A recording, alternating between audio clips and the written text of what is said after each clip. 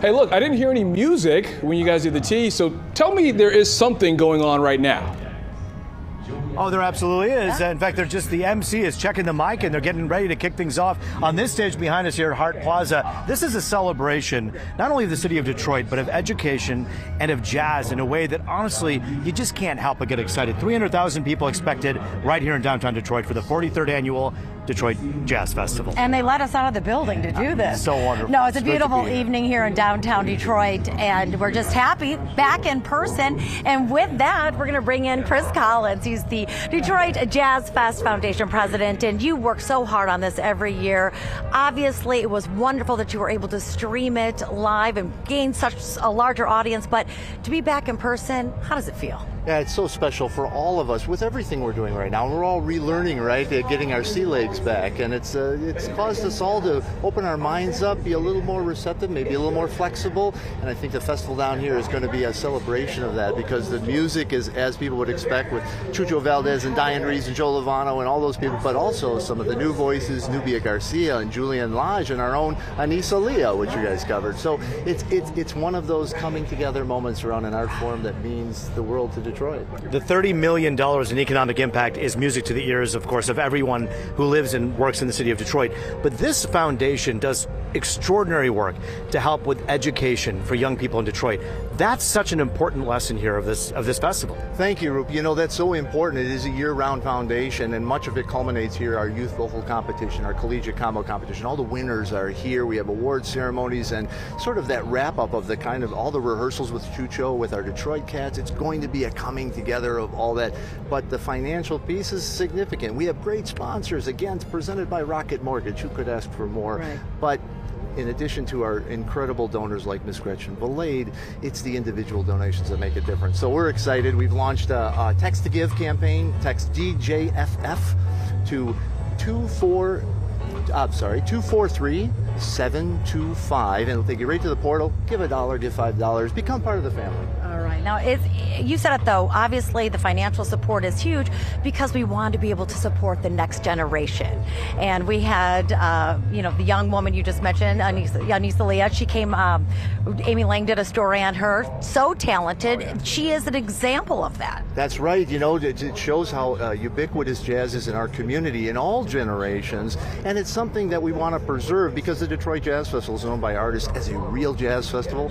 And the fact that it's free and we're breaking down these barriers to participation, that's what costs money. That's not free, nobody pays for it. The artists work for very competitive prices. At the end of the day, we want this to be the same for your grandchildren and mine. That's so exciting. Chris Collins, so good to see you. Congratulations and welcome back to an in-person event. We are all so excited for you, for us, yes, and for our entire community. And I got to tell you something, right now the hotels in Detroit are filled with people from all over the world who are here to celebrate the very thing that you're celebrating right now as you watch this live report about a really institutional event in our great city. And the best part about it, it is free right now. So you do have to come down and enjoy it in a beautiful evening. We see the people starting to filter in.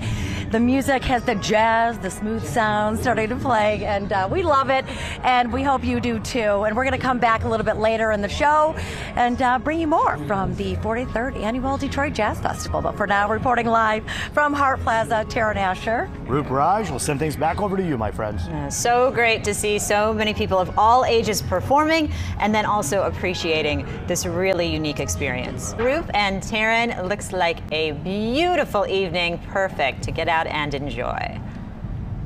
It really is. You're right about that, Amy. You know, I'm going to tell you something. So across the world, people think about certain premier events in the world, right? Yeah, sure. And in Detroit is on the map for jazz. New Orleans does great jazz, but this is the largest free jazz festival in the world, and we're so excited because JP Morgan Chase is one of the sponsors of this great event, and Jason Tinsley is one of the guys who's so proud to be part of that company doing what they do each and every day. Yeah, because it's not just about the Jazz Fest. You're very involved in the community, and how excited are you to be part of this and so many other important things in Detroit? Well, Roop, Taryn, thank you for having me here today. No, I'm super excited to be here as we are every year for almost the last 20 years.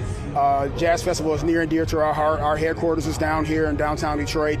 One of our stages, the JP Morgan stage, is right in the campus marshes, and of course we're glad to be here at the Carhartt stage with all of our other fellow sponsors. The commitment to Detroit, 90 years next year. This is our 89th year. Next year we'll celebrate 90 years in Detroit for banking. Our heritage goes back lockstep with General Motors and National Bank of Detroit.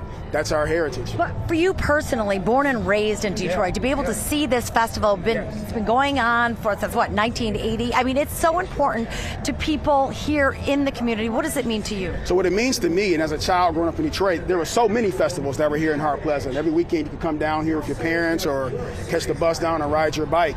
And to know that this is the last free festival that we actually have in the state of Michigan, and it's the world's largest, as you said, Roop, the largest free jazz festival on the globe that people come to from around the world. To have this in the epicenter of culture, as far as I'm concerned, in Detroit, it means everything. Well, you mentioned the word culture, and I think that, people are coming from other parts of the world who are staying here and coming here and watching what Detroit does. This place is special in the world, and this festival puts it back on the map for those who aren't familiar. Isn't that an important moment for us? For sure. I mean, we're on the international border, right? You mentioned the world. To be on the international border, but in this great city, in this great country, it means a lot. As people start fanning in over the weekend, the crowds are going to be enormous. We have great weather, and to be able to listen to great music all weekend and just take in the city, because you just won't do jazz festival. Yeah. Hopefully, if you're coming from around the world, you'll come in here, you'll hit other parts of the city. The museums are open, and you'll just take in the entire community. And that's what we expect, and that's what we love. All right, so what about you? What are you looking forward to hearing the most? Who? So I know Diane Reeves is this weekend, so I'm looking forward to hearing her. I mean, I think all the acts are phenomenal. Tonight is going to be amazing. Right. So I'm looking forward to Chucho Valdez. It's going to be a wonderful ensemble tonight. Thank you so much, all you gentlemen Jason. out there who are watching, the color to wear apparently is this exact color of blue. I guess I missed the memo. No, that's just for the guys. You have a great accent. You're the great accent. So stand here, right? right? We're just kind of hanging out. Great to see you, Jason. Thank you for all you do. Really appreciate it. All right. Thank you. Good night. And it's so cool because in the years that we have not been in person, they were able to gain even more, I guess, fans, spectators, viewers, and some that are coming to town now that we're back in person 2 years because of the pandemic. You mentioned the online viewers. 2.5 million people took to the internet during the pandemic last year and watched the Jazz Festival unfold. Music heals the heart, and my God, did we need this during this terrible pandemic, and this is what they're going to continue to do on the stage behind us. And hopefully the weather will continue to hold out. It's an absolutely beautiful day, evening here in downtown Detroit at the Hart Plaza, looking at the Detroit River, a slight breeze in the air, and people starting to fill the stands. So, hey, you can come on down too. And you're hearing that MC, whoever this man is, give this man an award. He has the perfect voice to introduce Jazz Fest, and you know what's happening all weekend. Come on out and have a great time. Back over to you. Hey, I got to tell you guys, tell Etienne, you probably can't hear me, I love the suit, but also, since I am new, tell me what to expect here at the Jazz Festival, because I'm new. I'm sure you got a lot of people who've moved to Detroit in the last 3 years. They want to know what's up. Well, new tonight, Brandon, actually, is being here at Hart Plaza in front of the Carhart Amphitheater stage. This is where it's kicking off, and like you said, it's the first time since 2019 to be back in person. So that's somewhat new, too, that we can actually see each other and sit by each other. You can see the crowd right there taking the stands. A beautiful evening. The first performer getting ready to set 6 o'clock, so we're all excited. We're so pumped up, and this is, for Brandon and others, of course, who need to be reminded because of the pandemic, 43 years of tradition here. Talking about the world's largest free jazz festival. Musicians from across the globe are joining us here tonight, including Etienne Charles. Etienne, who you mentioned. And Etienne, our reporter anchored, Brandon Hudson, said, oh my God, I got to tell Etienne, his suit is rocking it. And Brandon wears a lot of bright color. Oh, well, thank you, Brandon. It's good to be here. It's good to be back in Detroit. I love the city for many years. I taught in this city for 4 years at the Community Music School, Michigan State University Community Music School on Woodward Avenue. So been playing this festival since 2009. So it's kind of a homecoming. Good to see everybody out and about back in person. With the Michigan State game tonight, you're wearing the Uber green tonight, huh? Go green, go white. I know. Well, you perform all over the world. What is special when you come here to Detroit, performing here and with all the fellow artists, jazz artists? Well, one, it's about the history of jazz in Detroit, right? Which goes all the way back. One of the oldest jazz clubs in the world, if not the oldest jazz club in the world, is right here in Detroit, Baker's Keyboard Lounge. Yeah. And just to see the energy of the audiences, especially because it's a free jazz festival. And then the energy, I hate to say, the energy of the hotel lobby is something else, because it's all these musicians from all over the world that we all tour. The only time we really get to see each other is when we get to this lobby in Detroit at the end of the summer every year. And it's just always a big homecoming. You see all the different generations. I remember my first time I played it was with Gerald Wilson. wasn't passed on. He was from Detroit, and then again with Ernie Andrews and so many legends. So you see kind of this generational connection happen here in Detroit. It's just special for me. So what do you tell someone who's watching right now who's not into jazz, has never really sampled a heck of a lot of it, and they're just considering coming out here? This is a great way to really learn. I would say come. I would say bring your kids.